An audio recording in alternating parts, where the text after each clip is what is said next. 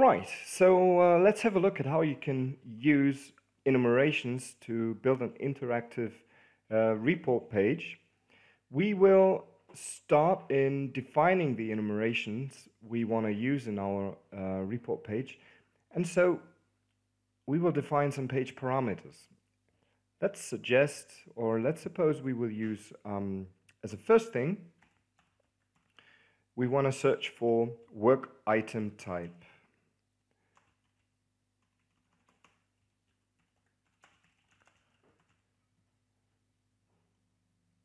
And as I'm lazy, I just want to use a short label here. Polarion will automatically update the ID field with a label value. I recommend that you use camel case here. So start with a small letter and then with a capital one. Below you can see the scope. The scope actually defines where Polarion is searching for the configuration. So currently it's checking the Drive Pilot example project for the work item types defined there. If you want to search for item types defined globally, you would need to switch for repository scope. For now, we are fine in using the Drive Pilot example. So here are the work item types, and the enumeration we want to use is actually the work item type enumeration. So somehow it's a bit strange that you can that you have here work item types, and here you can select all, and then again you need to define the enumeration. But that's the enumeration part, that's really the important thing. That's where you define where Polarion is taking the enumeration values from. So this will be the list the user can select from. Now, the only thing we need to add is if it should be multiple values. Let's suppose the user can select multiple work item types. And if we allow the user to use no values, so let's say if there are no values, all items should be displayed, all item types, and I think in this parameter it would make sense to allow also null values. So let's take this as the first one, and already here we can define a default value. So let's say system requirement should be the default value for our report. So I just pick it from here, double click on it, and it will be available here as the first value for our parameter.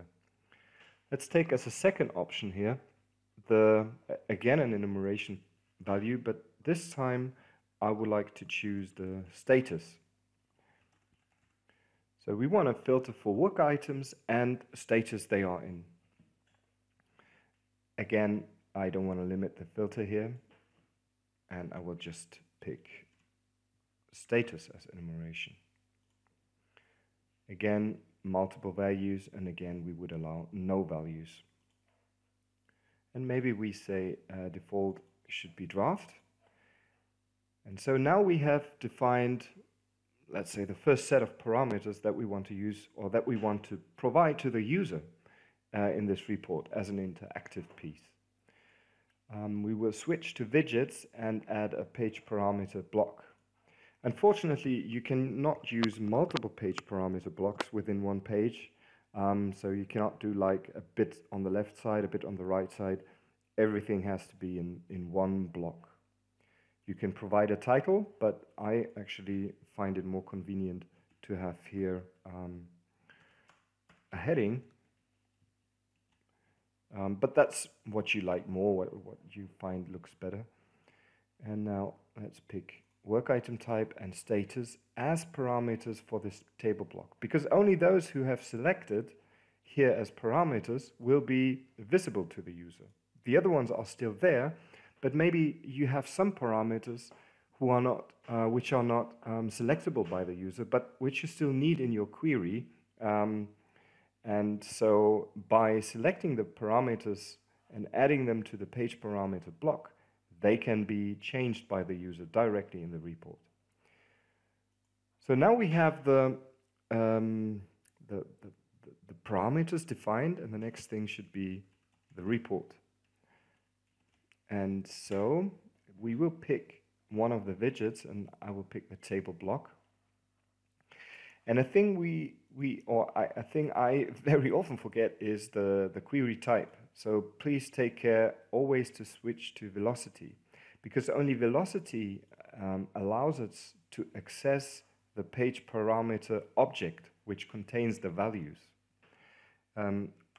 So as you may know, in velocity, objects can be accessed or are defined by these $ and then the name of the object.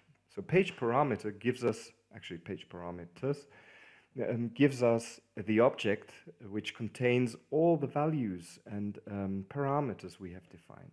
And then you provide a dot, and after the dot, you name the ID of your parameter. So we have WI type. And then there are a bunch of functions that you can use. A very great function is the toLeucine, because then this function gives you back a Leucine-friendly syntax to be used in Polarion queries. So in many cases, you can just use this toLeucine function and you will get the nice result. However, our query is not yet finished. This is the velocity part, which gives us the values. As you know, in Polarion, we need to define the ID and then a colon to have the correct query. So for work item types, it would be type, colon, and then the type of the work item, which is now our dynamic piece. Unfortunately, this is not all, because what if this value is empty? And it can happen because we have allowed also to provide empty values. And so in this case, we must check for empty values. And in Leucine, this is done with a little if statement in front. So we say if not, this is the exclamation mark. And then we say if not, page parameters dot, what is it again? WI type is empty.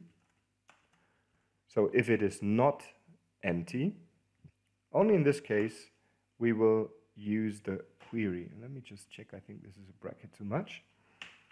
We will use the query, and in Leucine we need to close the if statement with an end. That's all we need to do.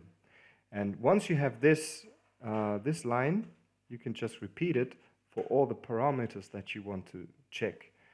But we need to change for sure the parameter ID, which is status. And page parameters, status to the scene. And we need to change here the query part of Polarion. Now we want to search and filter for status. That should do the job if we have not made any mistakes.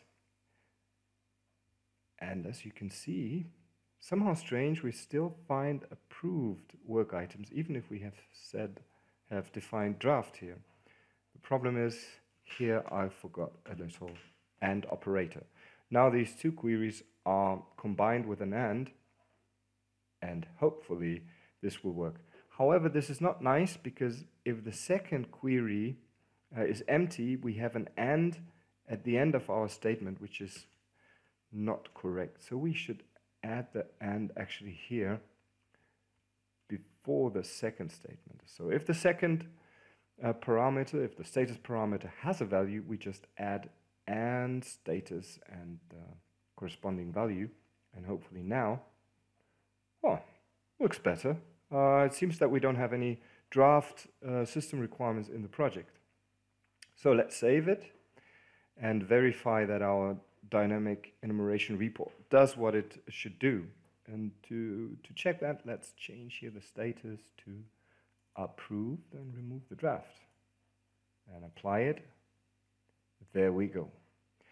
And as you can see here, there's a little save as default. This actually saves the default values and overwrites the page parameters that we have defined, the default values we have defined for the page parameters. So if we go back to our page parameters now, and we switch to page parameters, you see this is the value now replaced by the user.